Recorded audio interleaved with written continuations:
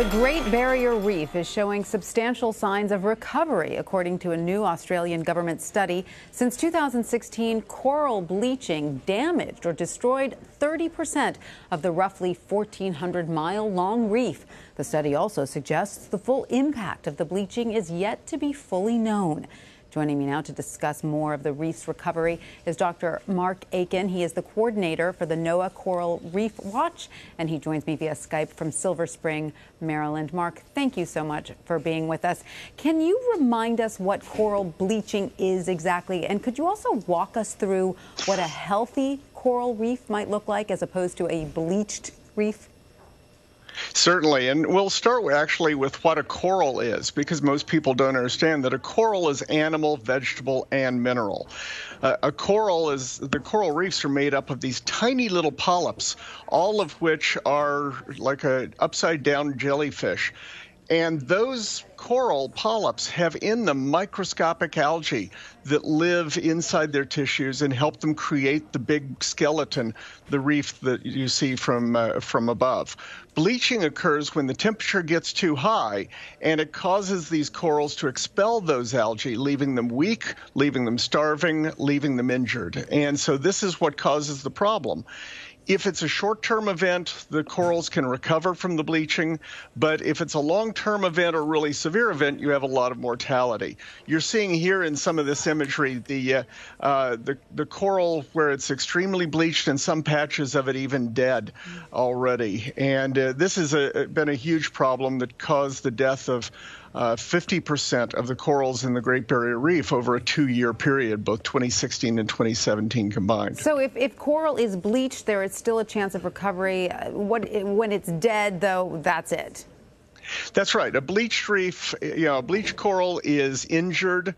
It definitely needs to be in the hospital, but there's no hospital to take them to. But if it lasts long enough, then the corals are going to die. And that's what really breaks down the basis of this important ecosystem. So now the Australian government study is saying the reef is showing signs of recovery. Do you agree with that assessment? Well, signs of recovery means you go out and you're seeing that some of it's coming back. You have some corals that died, that there's some tissue coming back on it. It's really too early to say how much of that is going to be recovering in the near term.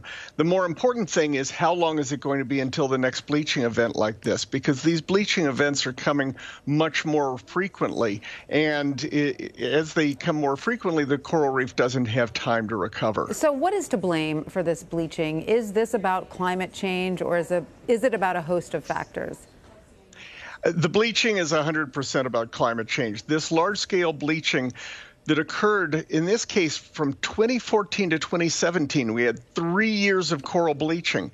And during that time, there were corals dying all over the world. This is being caused by high temperatures, and those high temperatures are a result of climate change. So it's all being driven by the excess carbon dioxide in the atmosphere. It's just devastating to hear this. And remind us of the environmental impact of losing a coral reef this significant.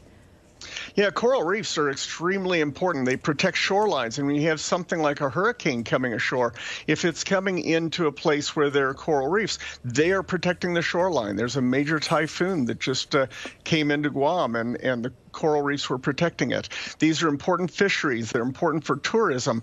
On the Great Barrier Reef alone, it's worth about $6.4 billion a year and 64,000 jobs. And it's $1 trillion resource globally. So these are very important ecosystems that we can't stand to lose. And moving forward, what else do you think can be done to protect these coral reefs?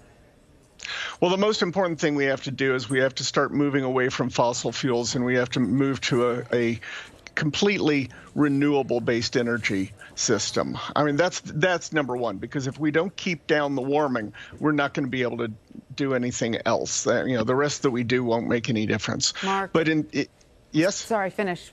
Sorry, go ahead and finish. Yeah, I was going to say, but as long as we're doing that, dealing with climate change, we can also be dealing with some of the key issues like runoff, overfishing, destructive practices, and in the Great Barrier Reef, they're dealing, of course, with the issue of crown-of-thorns starfish, and they're trying to remove those as well. Such an important issue. Mark Eakin, thank you so much for your expertise. Thank you.